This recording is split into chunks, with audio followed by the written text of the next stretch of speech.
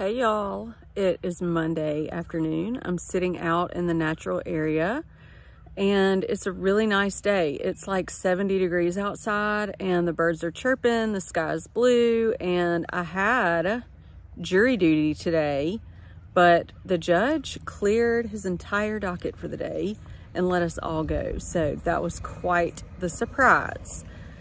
So I thought I would take y'all out here with me this afternoon and show y'all a little of what's been going on in the landscape over the past few weeks. About 3 weeks ago, I called in my friend John, who is a horticulturist and a landscape designer.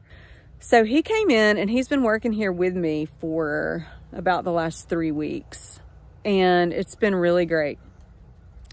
So in this video, I wanted to show y'all some of the areas that we have changed and tackled and added things to, and I hope that y'all will enjoy it.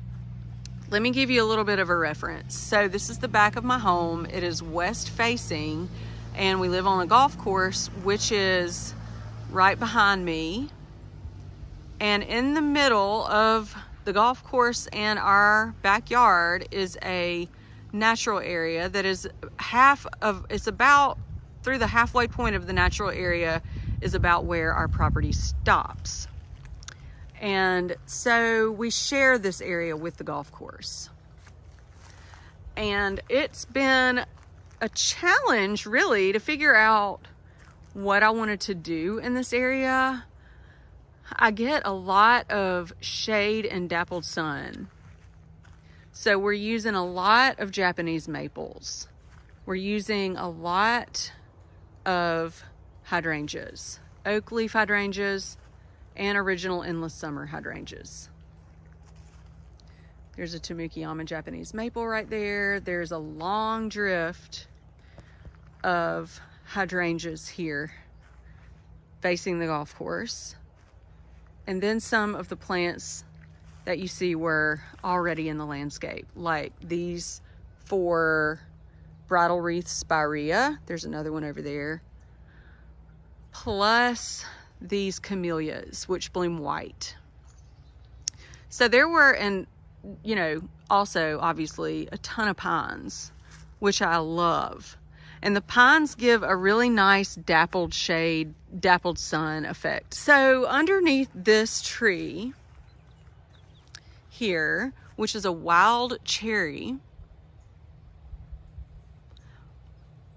I actually love Heuchera. I think it is the most amazing little plant. And if you aren't familiar with Heuchera, you need to be, because it is a wonderful part shade loving plant. It's a small grower. I think that they mostly get about 12 inches or so tall, and the biggest I've seen that is 24 inches wide, and so they're really nice. They've got a lot of different varieties. In this particular bed here under the wild cherry tree, John and I have put a big bed of Heuchera all around. And within this large planting of Heuchera, I have several different varieties. So I'll talk to y'all about these varieties. Like every week when I look out here, new leaves have come onto these plants, and I like have a new favorite one every week. This one right here, look at all the multiple colors that are in this one plant. You've got green, you've got a more like rusty natural color, you've got the new growth that is an orangey red, and then on the underside of the leaves, it's an awesome fuchsia color. I just can't get enough of this plant. Now, the ones in the back of the tree are the bigger growers, and then the ones that are along the grass line are the smaller growers. The smaller growers in the front get 6 inches tall and about 12 inches wide. And then as you move your way up, they increase to about, the tallest one's gonna get about 12 inches tall and 24 inches wide. So they will eventually grow together and become just a very neat, colorful ground cover underneath this wild cherry tree.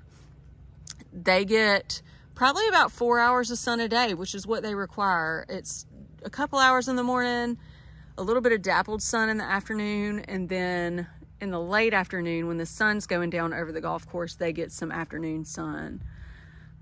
So this variety right here, it is called Carnival Watermelon. Carnival Watermelon. And I have 5 of these. 1, 2, 3, 4, 5. Okay, now in this next grouping of 5 is called Carnival Black Olive. You see the undersides of these leaves also have that great color. The new growth does anyway. And this actually has a more leathery texture on the front of the top of the leaf. A lot of them have that kind of peach fuzz texture, but these are more of like a leathery hunter green color and a really pretty pink backside of the leaf. And the new growth comes out this really pretty sort of brownish green color, and it matures to this darker green, and I just love it. It's very pretty. Okay, now we have 5 of those. Now we're moving on to my absolute favorite. This is called Peach Parfait. Peach Parfait. You guys, I traveled down to Tallahassee, to the Tallahassee nursery that's been around for 100 years, I believe that nursery has. Also, I went to a local nursery in Dothan, a couple of local nurseries in Dothan, and really just collected a lot of cool varieties of Heuchera. Now, see how neat this is? It's got silver veining on the older growth, and then the new growth comes out sort of a pinky color with some silver also veining. And then the underside of the leaf is that great pink.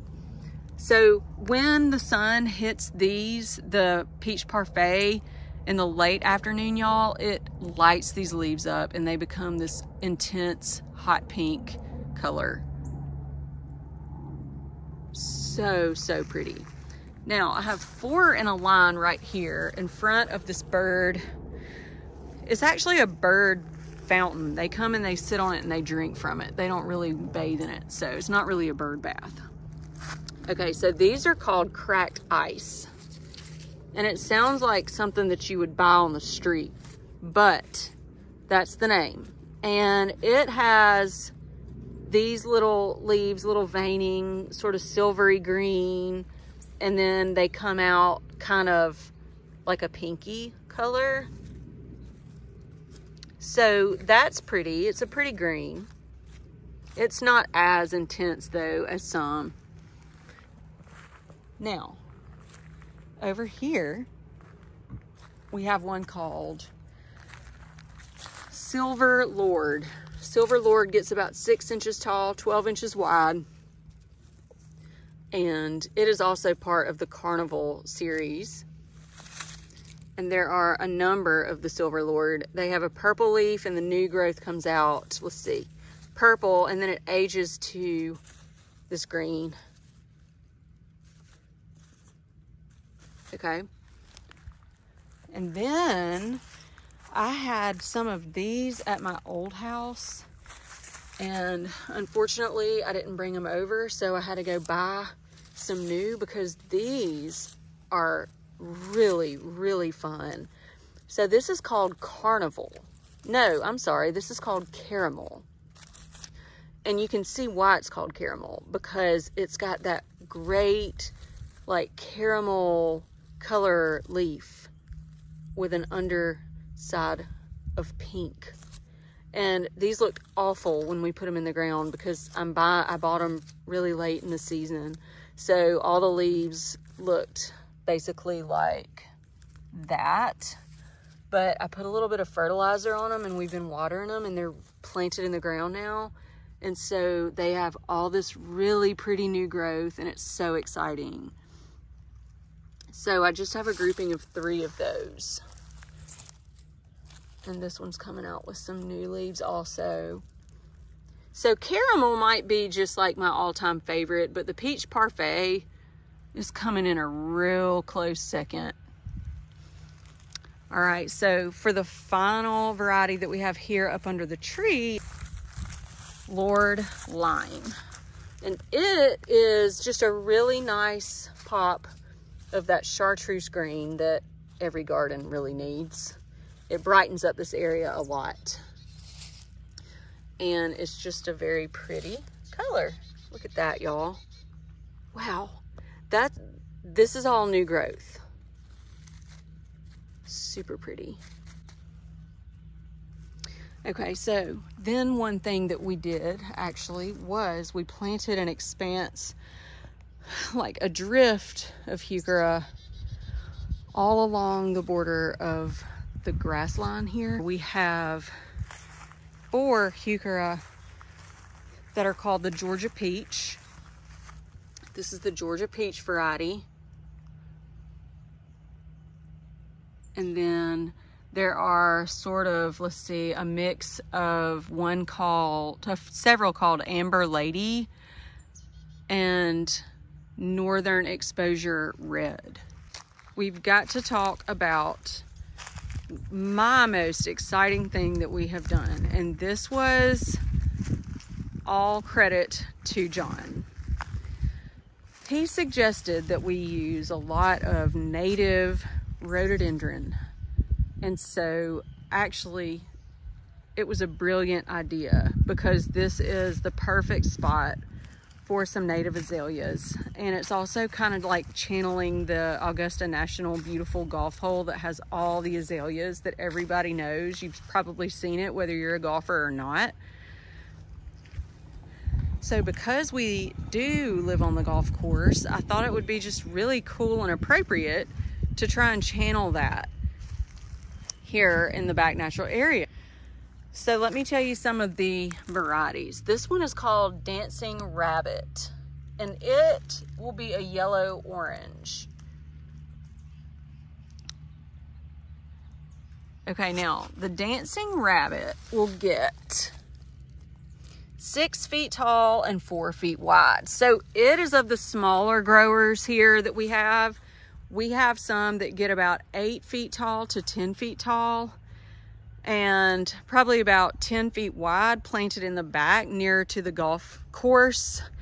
And so anyway, what we did was we arranged them in a way that when they get full size to full maturity, they will all be kind of grown together in one large, beautiful mass of color.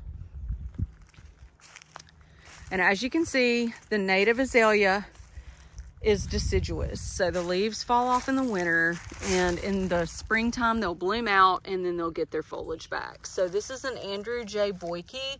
It is a yellow orange. It gets 6 feet tall, 4 feet wide. Then right here we have a sunny side up. That one's a beautiful, vivid, bright yellow. Now, as these bloom, I will be trimming them back so that we can force some growth on the bottom so that these things will get fat and beautiful. It just may take me a little time. Now, this one right here is called Great Balls of Fire. It is a gorgeous orange, like deep, rich orange. It gets 6 to 10 feet tall, 4 to 6 feet wide. You've got the structure of the boxwoods and then sort of the wild, playful nature of the azaleas. And I think it just makes an awesome garden combo. Here, more in the middle, we have a Florida Flame azalea, 4 kings. I have a Verity Weeping Japanese Maple here in the background. In the foreground here, I planted a Blood Good yesterday, no, the day before, and I had brought this one over from the other house.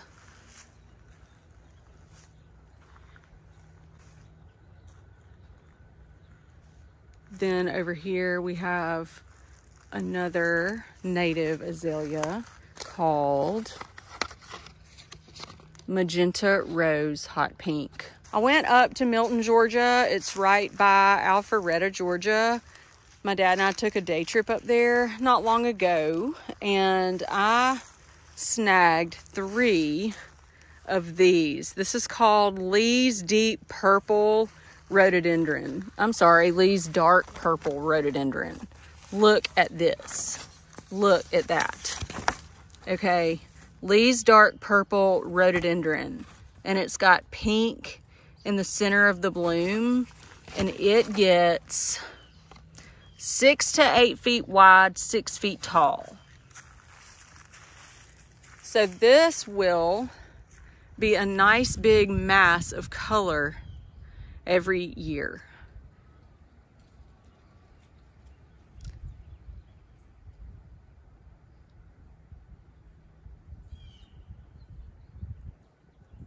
And then a few more azaleas. So I hope this gives you kind of a comprehensive idea of some of the things that are going on and that we're deciding for this natural area. And I'm not ashamed to say that sometimes you just got to get help, and you got to have somebody who has a lot of knowledge about plants, first of all, but someone who also can help you see outside the box. And that's exactly what I needed. And I couldn't be more excited, and I can't wait for next spring. So truly gardening is an exercise in patience, because I just need to slow my roll. But I think it's going to be beautiful, and I'm so excited about it. So I hope you guys are too, and I appreciate y'all coming along with me this afternoon on our little garden tour.